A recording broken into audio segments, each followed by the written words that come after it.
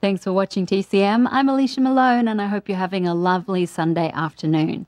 Next we have a film that will make it even better. It's a great comedy from 1949 starring Katharine Hepburn and Spencer Tracy, Adam's Rib.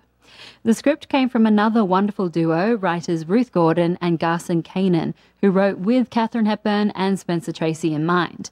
They play married couple Adam and Amanda, both lawyers who find themselves arguing the opposite sides of a case involving a wife who shoots her husband after catching him cheating.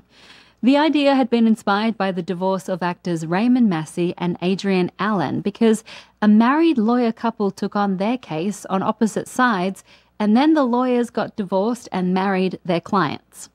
One night, Kanan and Gordon were driving through a storm, and to calm Gordon's nerves, Kanan asked her to tell him something interesting.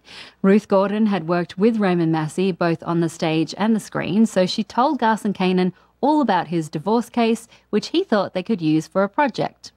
MGM greenlit the film, and everyone agreed on who should direct: George Cukor. He happily said yes and dove into research, such as attending a trial for a murder case where he noted how the female defendant changed her look to be softer, perhaps more innocent, and he used that idea for this film. The defendant here is played by Judy Holliday, who at the time was starring in a Broadway production of Born Yesterday to great acclaim. That play was written by Garson Kanin and was set to be made into a film over at Columbia Pictures, directed by George Cukor. But Columbia head Harry Cohn did not want Holliday to reprise her role, so Kanan and Cukor decided to use this role in Adam's Rib as a sort of screen test. And she was so captivating here that she won the part in the film version of Born Yesterday and went on to win the Oscar for it.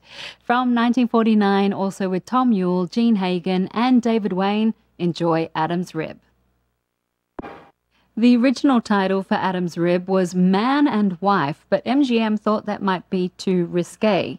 Also, the character of Amanda was originally called Madeline, but that changed during the creation of the song that Kip would sing about her.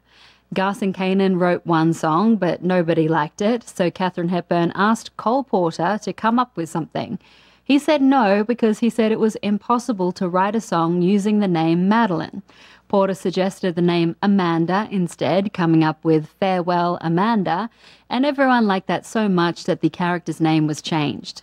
And while Judy Holliday looked self-assured in her first major role as Doris, she was reportedly extremely nervous at the start of filming and kept missing her marks.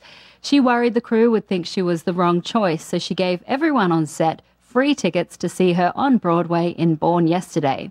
Holliday was acting in the play while also making this film, which, as you can imagine, made for some very long days for her. Okay, from Judy Holliday to another star blonde, up next, Marilyn Monroe is opposite Tony Curtis and Jack Lemmon in a Billy Wilder comedy from 1959. Keep watching. I'll be back soon. Next on TCM, Some Like It Hot. Then, The Muppets Take Manhattan. And later, Little Shop of Horrors. Oz gets applause on TCM Today.